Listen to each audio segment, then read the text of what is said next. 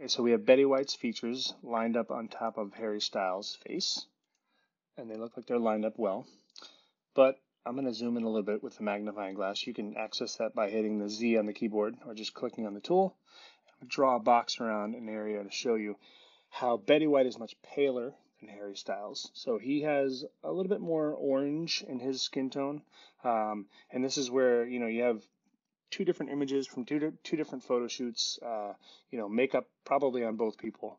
But that's where the skin tone issue kind of comes up with this project. So I'm just going to show you how to fix it. In this case, I'm going to zoom out. I'm going to click on the Harry Styles image. Okay. And rather than try to make Betty White more saturated or kind of orangish, I'm going to actually take some of the oranginess out of Harry Styles. So I'm going to click on his image, okay, the layer that has his image on it, and then I'm going to go to the image menu, adjustments, and this is the same menu that we visited for the fruit truck. This time we're not going to really mess with the colorize button or any of the stuff in the spectrum here. We're just going to drag the saturation slider down a little bit. I don't know if you can see what's happening right here. Obviously, if you go too far, it takes all the color out of the image and makes it into a black and white image. We don't want to do that. But we want to kind of meet in the middle somewhere so that Harry Styles' skin tone is as pale as Betty White's is. Okay? So that's looking pretty good. And the good thing is that it didn't really affect the other areas of the image too much. So his sweater is still pretty much the same color it was and the hair is brown. So that looks good. And then hit OK. And of course, if you needed to do any more tweaking to, where one person's features meets the other, you can always click back on the mask, that little black box that has the white kind of smudges in it, and you can go back with the brush and do some fixing. Remember, black hides, white shows. So that's how you'd fix that problem. I had this other image that I was working on that has Steve Martin, the comedian and actor, and Ariana Grande. So this is her, the original picture, and then this is the Steve Martin picture that I kind of brought in, lined up the features. But he's a lot pinker than she is. So, and this is another way of doing it. So instead of making her paler or pinker to match him, I'm going to actually click on the Steve Martin layer, but I'm going to be careful to not be on the mask. See that little white border that shows up when you're on the mask? I want to be on the actual image of Steve Martin. Okay, and I'm going to go back to that image adjustments menu that we did for the Harry Styles Betty White thing, but this time I'm going to actually use this thing called color balance right here. And what this lets me do is it kind of lets me drag these sliders around to sort of find a better match.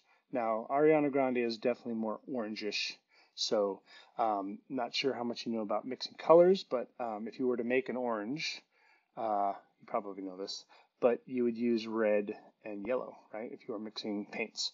So I'm going to kind of drag the slider a little bit further towards the red, right, the top slider, and I'm going to drag the bottom one a little bit more towards the yellow. So you can see what's happening, right? Steve Martin's face is becoming much more orangish to match the Ariana Grande image. Now, obviously, going in the wrong direction, I don't want blue, so that's why I'm kind of dragging towards the red.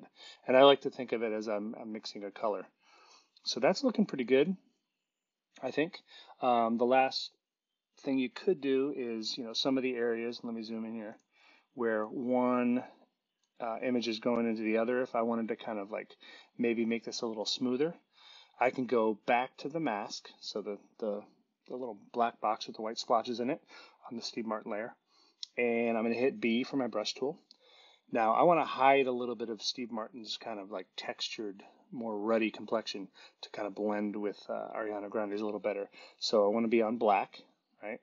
And remember, you can make your brush as big or as small as you want by right-clicking on it anywhere in the image. You can make it harder, softer. I'm going to make it super soft, right? Leave the size where it is. And then there's also this opacity thing, which is kind of cool. So you can make the brush, it doesn't quite appear with one click. Like if it was at 100, then when I start painting, it's going to show through right away. But you can control kind of the level at which it reveals or hides when you paint with that opacity slider. So I just have it at 62, and then you can see kind of as I could even make it smaller, or sorry, lower. And you can see it's letting me sort of make these really smooth transitions. And all I'm doing here is hiding Steve Martin, right, with black, and I'm on his mask. So it's kind of a cool little subtle fix that you can do. So that's another way that you can fix the skin tone imbalance issue.